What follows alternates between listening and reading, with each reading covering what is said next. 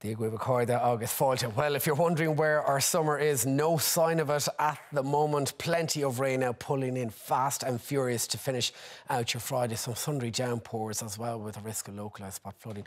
More details on that in just a few moments. We'll park it for now, take a look at some of your photos. And this is up across the Mourne Mountains in County Down there at Analog, coming in from James Carlisle online. Across into this evening, sunset clocking in at 10:04. And we will see the bulk of that rain now into parts of Munster, Leinster, feeding northwards across the country. As I said, a risk of localised spot flooding. Take our extra handy on those roads this Friday evening, with plenty of water on those roads. Best of sunshine to finish off the day out west. Values there at 10 to 12 degrees. Next up, we got Ballycroneen in East Cork from Mags Murphy online, and cross into tonight again, more showers tracking northwards into the Midlands, up across Ulster. A clearance, you'll be glad to hear, following in behind it from much of the west and into southern areas.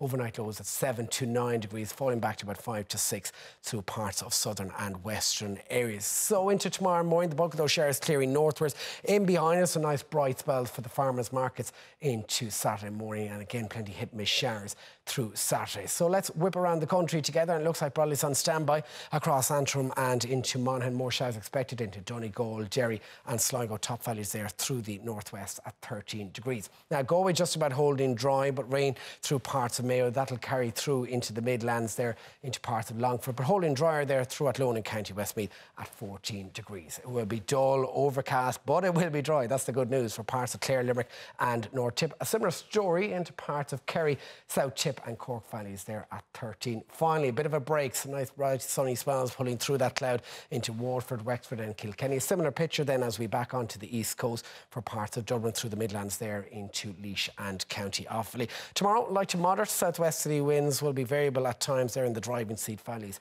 at 13 to 16 degrees Celsius. Plenty one in store for our islands. Top temperatures of 11 to 13 degrees as we leave you with a parachute jump by the Air Corps, and that's the AW139. That comes in from Mark Pollock on 9. That's all we have time for. We'll catch you again from the news at 8. 6 o'clock show up next. Have a good Friday. Slán go fóill.